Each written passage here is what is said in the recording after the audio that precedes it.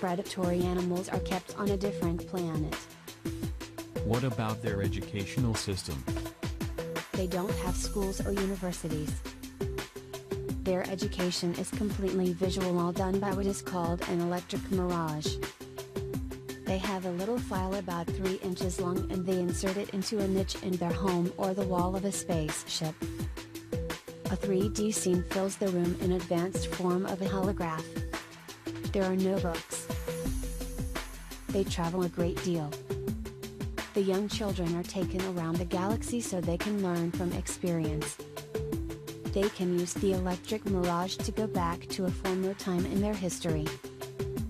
They could, for instance, view our planet at the time of the dinosaurs. They have beautiful paintings and create lovely harmonic music and very uplifting spiritually, which relate to the harmonic music of the galaxy. They communicate by means of telepathy and educational concepts can get transferred this way. They are capable of thinking in terms of the basic concepts not dependent on language. They perceive the feelingness behind words.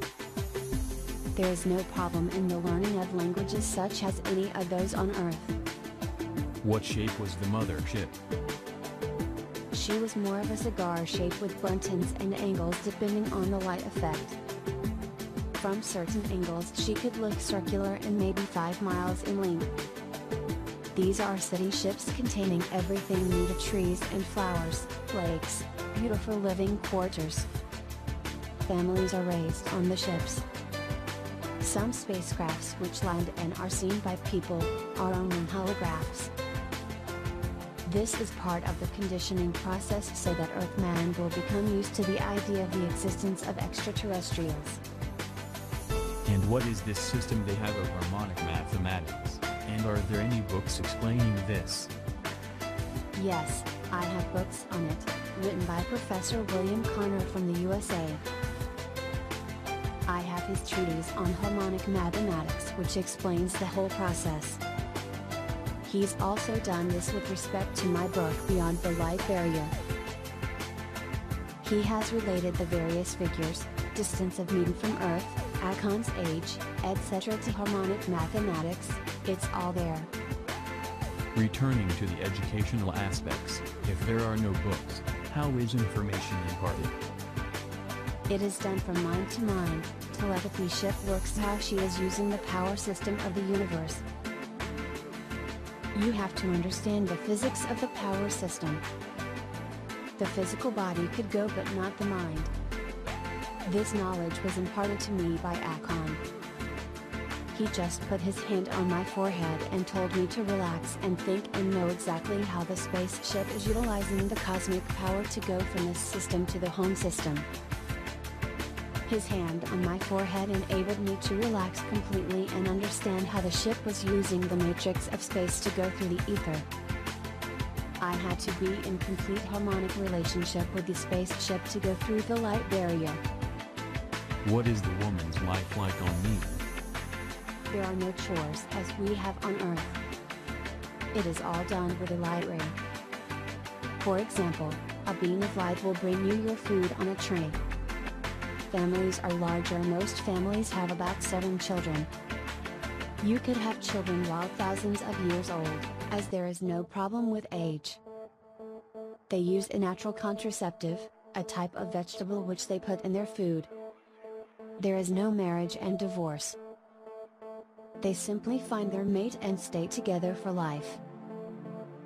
If there is an accident and a loss of life, the person simply reincarnates and comes back to their same mate.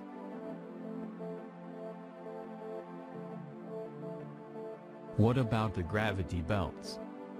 Did you use one? Yes, I used one to go upstairs. There are just 3 knobs for starting, control and direction.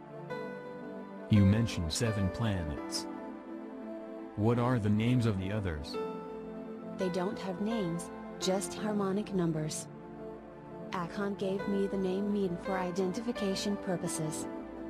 How important is time to them and how do they measure it? They don't measure time at all. Time varies too much in any case. With their triple star system, They do not measure time as we do here, with night and day, since they don't have night and day. When the smaller star, Proxima sets, the other two rise, so there is never any night. What are their sleeping patterns? They depend on sleep. It is a great health restorer. In terms of Earth time, they would sleep 9 hours. Regarding their eating habits, what are their views on how to eat? They don't cook, they eat the natural foods, vegetables, salads, etc. The only thing they heat, using electricity, are certain oat cakes, made of fresh whole oats, like bread. They are only heated briefly to bind them together. They never use chemical fertilizers for growing food. Why don't they have competitive sports on Meton? They don't think about it, it is not necessary for them. Earthman, when he is not involved with wars, etc., needs to release his aggression in sports and such competitive activities. The Meton people do not have this problem. Do they recognize creative aggression? Yes, one must have determination and drive to create, but it doesn't have to be aggressive. What is their approach to health products? On Earth there is a growing enlightenment in this direction. Yes, well, they eat the natural foods and know which contain the necessary ingredients for health. It is necessary to balance the chemical processes in one's food for proper utilization by the body. The important thing in growing natural foods is the soil to grow them in, and you cannot possibly, as you do here, use chemical fertilizers. They never use anything like that. They simply put back into the soil what they take out. They revitalize the soil by means of electricity, which is what lightning does. It brings the nitrogen into the soil. This is why lightning and thunderstorms are so important, along with the light and radiation from the sun. So they would eat, say, a raw potato. They do grow peas. They are a necessary source of protein, and they eat a lot of fiber, as this is vital. They have natural vegetables and fruits, which are scientifically improved and enlarged. For example, an apricot, which would be the size of an apple, would be enough for one meal. It would have all the vitamins in it you would need, because apricots are a tremendously nutritious source of food and have a rejuvenating effect on the body.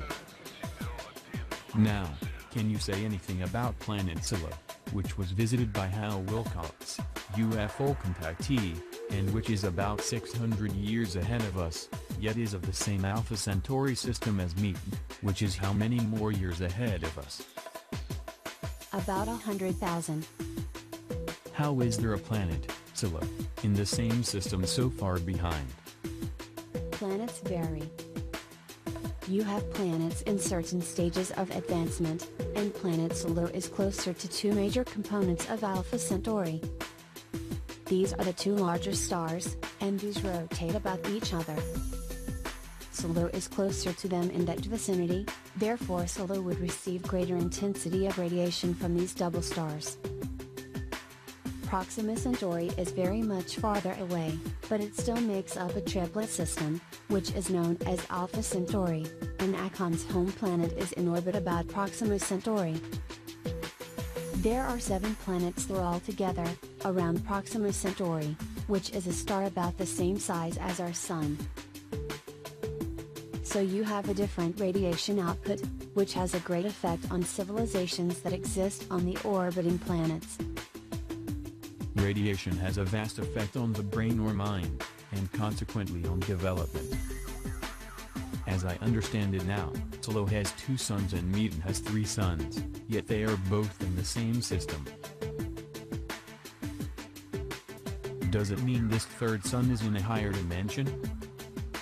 Meton, my home planet, only has 1 sun, and Scylla has 2 suns, so that makes up the triplet system of 3 suns.